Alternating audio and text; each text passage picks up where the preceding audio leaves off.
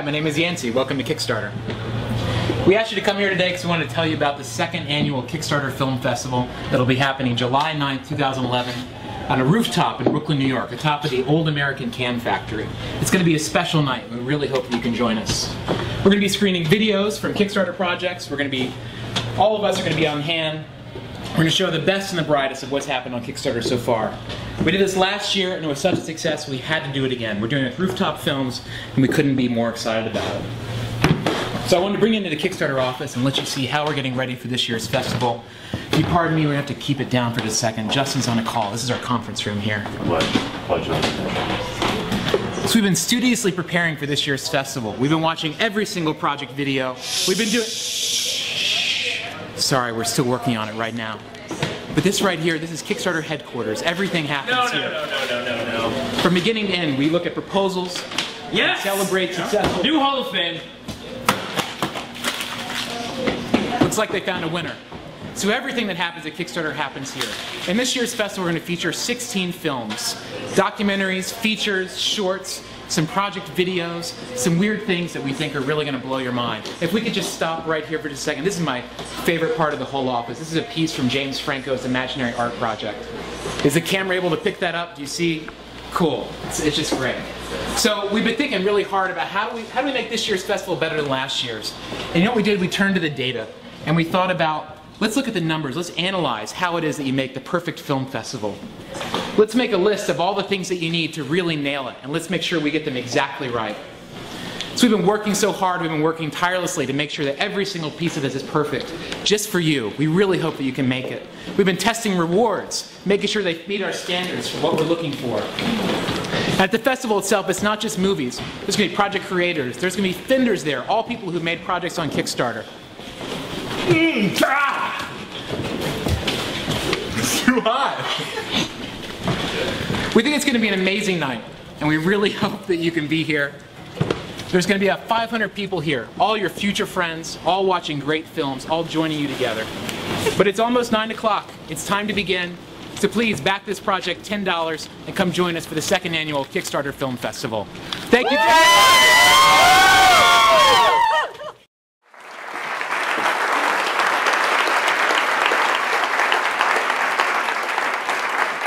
Kind of describes the style in your office. I was in your office a couple of weeks ago. It's a huge graffiti-laden door, and then you've got 2 floors of a Lower East Side tenement building. Explain the culture. Yeah, I wanted to show that video. What's up, everybody? I'm Yancey. Nice to meet you. Yeah, so we're in the Lower East Side in New York. I don't know if you guys know the city very well, but we're on Rivington Street, above a dive bar, and have 3 floors of an old tenement building from the early 19-teens. And we have 70 people packed in there very illegally, I believe. And David came by to see it a couple weeks ago, and it's a kind of a core part of who we are, and I think says a lot about who we are, that we are just basically a bunch of kids just trying to figure things out. And it's a great environment with a mix of people who work with project creators and help people think about their ideas, and people who build the site and design it and things like that. And for a relatively small group of people, you've had an extraordinary influence.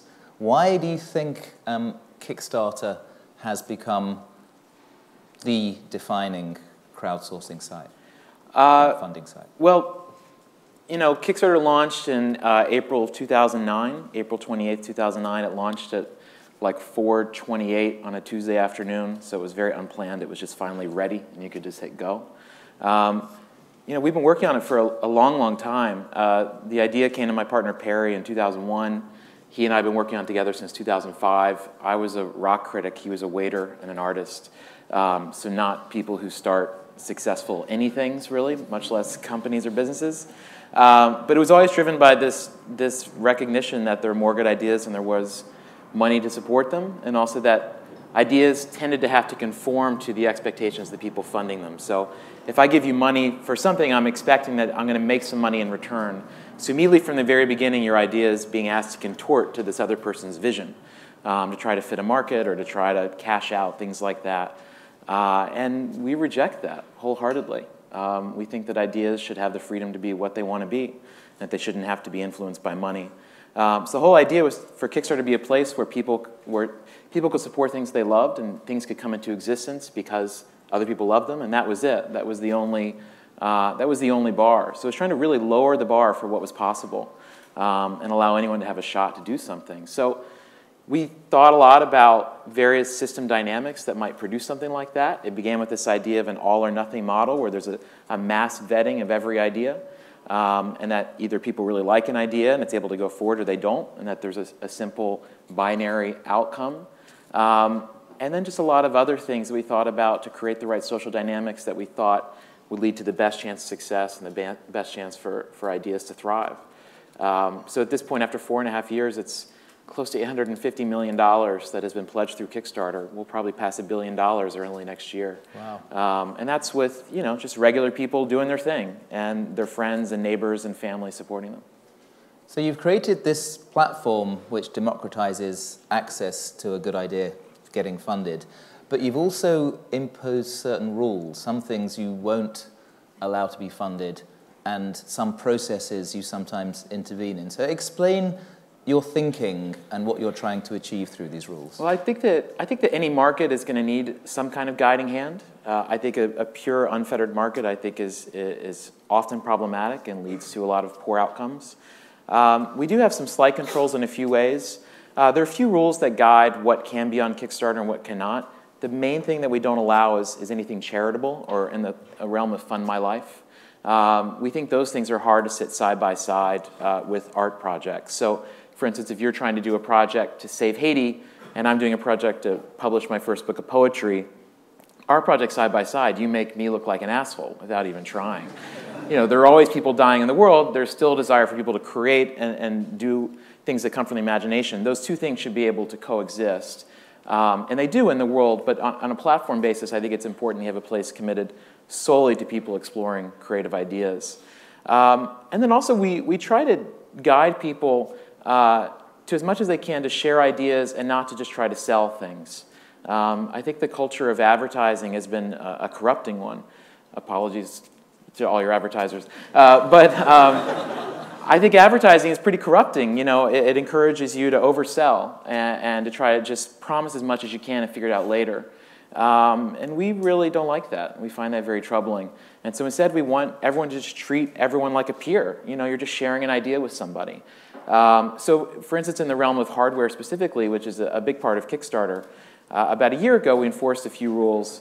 The chief one being that you couldn't show a photorealistic rendering of your object. So rather than going into Photoshop and creating the most beautiful possible version of what you hope that you could one day make, instead show the one with the wire sticking out of it and with the case that's not quite right. And just talk about that and talk about what the next steps are going to be.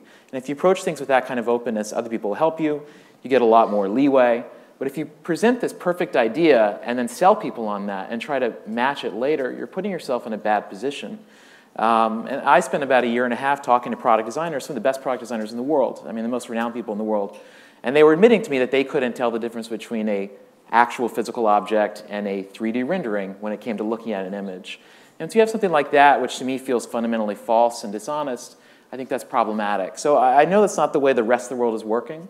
But we are trying to create a universe that is built around these principles that we think are ultimately what are important, which is, to share, to be honest, to treat everyone like a peer, and I don't know, to work from that place. So those are the sorts of values that we're going to continue to fight for, and that I believe are worth fighting for, and that we will do at the expense of the bottom line. These are things that will mean that Kickstarter will likely make less money because people will want to do the shiniest possible thing. But I think in the long run that this is the right thing for us, and I think there's a greater moral truth that we're pursuing. I think one of your other rules is you don't allow people to put medical devices on the site. Walter de Brewer from Scanadu, who spoke here yesterday, had to go to another crowdfunding website for his Scanadu Scout. Yeah. What's the reasoning behind this? Yeah, so there are interesting things. Right, so we prohibit medical devices. What we specifically mean by that is early on I was seeing people coming on and trying to launch projects saying, we will cure dialysis with this thing. Here's this thing. We promise if you take this, you will never have a heart attack again. And this kind of quackery. And again, this notion of really promising something. If you're making those sorts of promises with, I don't know, some Arduino or Raspberry Pi hack thing, and maybe the MIDI doesn't work the way it was supposed to in the end, that's not a huge loss. But when you get into areas of medicine and health, those sorts of promises are regulated by the FDA and other organizations, and for very good reason. And so we thought for us that it made the most sense for those sorts of things, if it is promising some sort of cure, that felt probably like an area that would be smart to stay away from. For things that are more diagnostic, that's fine. But we do think a lot about what is being promised to the backer in the end. And it's interesting. We've built the system over 4.5 years. Over 5 million people have backed a project. About 1.5 million people have backed more than one project. Close to $1 billion. And every project that's launching now, they're launching into a huge network that we have built and every other creator has built. And we're really excited to share that. I think it's amazing. Someone like Spike Lee made a movie on Kickstarter earlier this year, and a first-time filmmaker gets to go on Kickstarter and has the benefit of Spike Lee having used that. That's amazing. There's this real sharing of resources. But at the same time, you can look at that as someone launching a project now as using the resources that have been built up through Kickstarter's time. And so using that for reasons of promising these magical things that may or may not be possible is something that we're going to be, we're going to defend, and we're going to try to take some stands on. But this is hard stuff. A lot of the things that we're dealing with are basically governing the future. What you're seeing on Kickstarter is the most bleeding edge parts of culture and technology, and we're trying to approach them in a thoughtful way and think long-term about what the right outcome is for both the Kickstarter platform, for the backers, and society as well. We try to think at that type of scales as much as we can. So what sort of numbers of projects, let's say per day, are proposed, and then what proportion are accepted? Yeah, so there is a process. It's a very simple process of getting a project onto Kickstarter, which you build out your project page, and then just before you launch, you share it with a member of our team, and they just look it over to make sure it fits the rules. So we get, 350 projects a day submitted to us. Each one is gone through by a person one by one, and there's an exchange of back and forth. We end up accepting close to 80% of what comes our way. If we were to look at the list of, if we were to look at 100 projects right now on the screens and flip through them together, I think we would come to the same conclusion on probably 99% of them. Typically it's just around keeping out, I need to pay my bills, and things along those lines. People can go to other platforms for that, and that's fine. It's not to say that people getting help to pay for their life expenses is somehow wrong. We just have a purpose. The fundamental rule of any internet website is that you stay on topic. If you go to any site's guidelines, that's the #1 rule, stay on topic. And for us, it's just about creativity. And of the 80%, what proportion roughly get funded? 44% of projects lifetime have been successfully funded, which is a phenomenal rate. When we were building and designing the site, we were projecting a 5% success rate. So the site has done really well, and we're really bad at projecting things. Both of those are true. And it's a 44% have been successfully funded, but the bar is really low. If you raise just 20% of your goal, it's a success rate of close to 90%. If you get, I think it's just 3 or more backers, it's like over an 80% success rate. So this idea of all or nothing ends up being very true. Ideas really either find a lot of support or no support. And either one is very valuable information. The idea that you might put your thing out there and that no one cares and that no one backs you is a terrifying thought, and understandably so. It's a rejection, and no one likes that in any part of life. But you also know now. You have some sense of what the level of interest is about your idea. And so if you were planning on spending the next 10 years on something that ends up that there's not a lot of support for, you can know that. You can still decide to do it and make it your quixotic life's goal to do that thing. Or you could just think, maybe the next thing I'll move on to. So in either event, we think it's helpful. And when we talk to creators, they're generally very happy they've done it, even the people who it did not work out for them. But this is a platform where strangers are pledging hard cash to other strangers, often for projects that are incomplete. So how do you ensure that level of trust? It is a pure honor system. It is an honor system. There are site terms that guide some legalese about how the site functions. In only one instance in Kickstarter history has the legal system been used with a backer and a creator, and it was over a $40 reward, and the backer was a lawyer. Always an important factor, always an important factor. But yeah, it's an honor system. It's me standing up there and saying, I'm Yancey, this is everything I've done in my life, this is this thing that's important to me, I would love to do it with you. And people are then choosing to back me based on whether or not they believe me, whether or not they like my idea. And then people go off and do their thing. And so for us, it's 50,000 projects that have been successfully funded so far. And they do phenomenally well. The success rate of projects and actually completing is incredible. It's much higher than you could possibly imagine. And the fact that people are able to have this kind of success and that the system is able to be self-regulating is fascinating, because one thing it might suggest is that people are really good at spotting bullshit.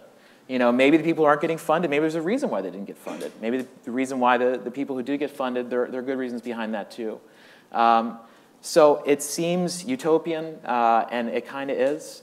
But it's really borne out to be true over 4.5 years. Now, we can't count on that being the case tomorrow, and we have to govern the site and think about our work, always thinking about every outcome, every possibility. But the track record we've seen so far is phenomenal. I mean, you'll hear people, the negative things people say about Kickstarter is that projects take a long time, that they're late. So is everything in life. You're also asked, we ask projects to set an estimated delivery date, which is sort of a goal that they work towards. But they set that date before they've even started on their project. So it's a very, very early estimate. And it's totally fair that that would miss in some instances. And the other important parts of that are just that it doesn't really matter how long it takes something to get made. I mean, I don't know that anyone ever watches a movie or reads a book and thinks, I wonder how long it took them to write that. And it's either more or less impressive depending on how long it is. That's just not how things work. But these projects have this immense level of transparency where people are able to see every part of how the thing works. The entire creative process, soup to nuts, how the idea came to be, each phase of it, every problem they ran into. And it's a degree of transparency that we've quickly taken for granted, as if this is how all things have always worked. This has really been something that's happened in the past 4 years. And I don't know, so we now know a lot more about what happens. Some people use it to criticize people, other people use it to learn and try to better understand what it is to be a creative person and what it is to do creative things. And over the long run, we believe strongly that that level of transparency and just sharing of what it is to be an artist and what it is to make something is the benefit of society. For too long, art has been held behind this wall where it's this magical thing that we never see. And it makes artists seem maybe more magical than they should, rather than the sort of hard work and trial and error that it really takes to create something inspiring. So there's a new law that's just come in the US called the Jobs Act, which is designed to make it easier to solicit funds from the crowd for all sorts of business projects and other projects. Are you celebrating this as a sign that the Kickstarter ethos is going mainstream? Yeah, this was the law signed by President Obama last April, I think it was. That allows basically crowd investing, so a version of Kickstarter where you can buy some percentage of a company instead. It was wild to hear people in the Senate and Congress talk about Kickstarter a lot. That was really strange. My mom was excited about that. No one ever called us to ask us what we thought. But yeah, we're not going to do anything with it. We're not going to change Kickstarter. We're not going to contort what we do to turn it into a way for people to make money. I think that spoils exactly what's special about it. Ideas are funded out of love, not out of that kind of financial self-interest. And I think swapping this model for something that just replicates the same system of funding that we have now, but just putting it online, doesn't feel like a great victory to me. I'm sure that there are ways in which it will be successful and that people will do well with it. But the heart and soul of what we do couldn't be further from that. So we feel very excited about where we are and that we're going to do this for the rest of our lives. So lastly, give us some tips if we want to get our projects funded on Kickstarter. Be a person. Don't be a salesperson. I think the number one thing is just to be straight and honest and just say who you are and why it is you care about this thing and why other people should care too. I think even if you don't plan on using Kickstarter, this type of mechanism, even going through the process of building out a project is really helpful because we ask you a lot of questions and you're basically asked to crystallize your idea into that nut form. And you're asked to share how other people benefit from this, which I think is really core to an idea spreading. And you just see how it feels. The best thing you can do with the project is you build it out, share it with a friend, get them drunk, and ask them what they really think. And you'll learn a lot from something like that. But it's just a really great way to I don't know, be introspective and understand what it is you want to do and how it is the world might react to it. So if you have anything you're inspired about or some poetry from college that you might want to share, I encourage you to do it, to check it out. Thank you very much, Yancey Strickler.